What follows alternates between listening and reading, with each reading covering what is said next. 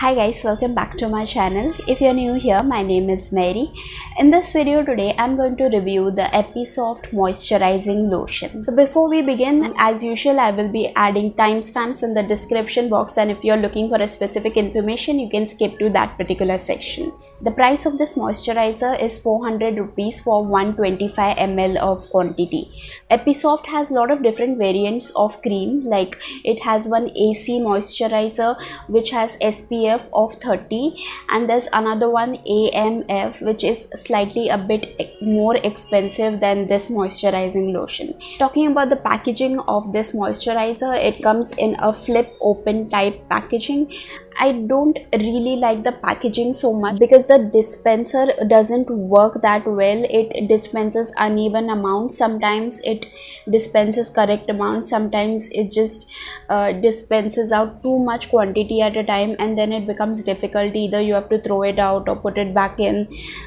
So both the options are not very good. So packaging could have been improved. The texture of this moisturizer is very lightweight. It has a very non-greasy, non-oily formula. This is not a very thick moisturizing cream as it's a lotion. It is very lightweight and it's very fluidy in texture. This is the complete ingredient list of this moisturizing lotion. Let's break down the ingredients a little bit.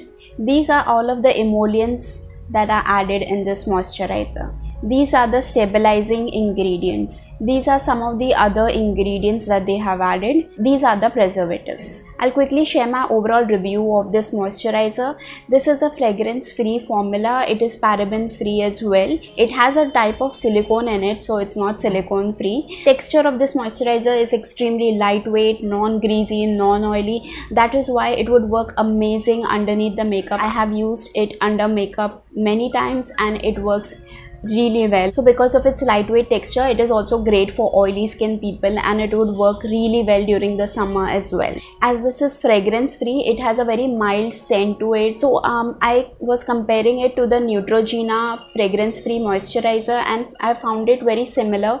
Neutrogena is a little bit thicker in texture as compared to this one.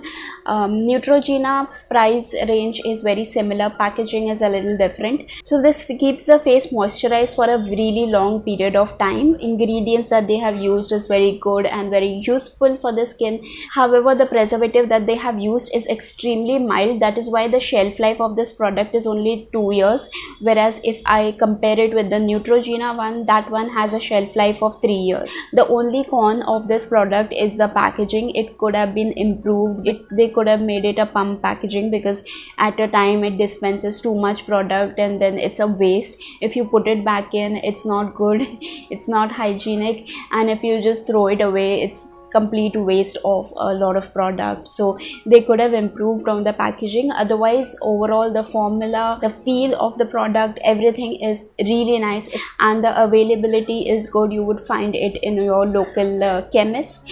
I brought it from Farm Easy app and there was a good discount on it, so I purchased it.